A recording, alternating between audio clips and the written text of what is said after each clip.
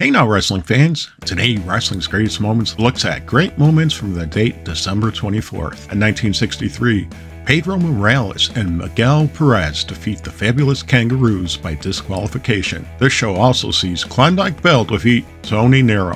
In 1964, Arnold Skaaland defeats Boris Malenko.